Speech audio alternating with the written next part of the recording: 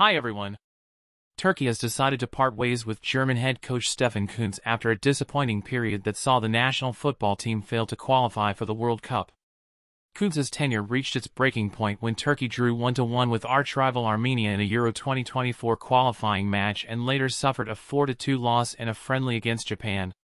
The Football Federation made the decision in a spirit of goodwill and professionalism, thanking Kuntz for his contributions and wishing him success in his future endeavors.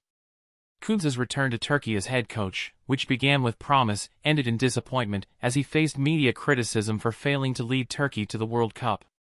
This marks the end of a challenging year for the two-time Under-21 European title winner, and Turkey currently ranks 41st in the world. Thanks for watching, subscribe to my channel, bye.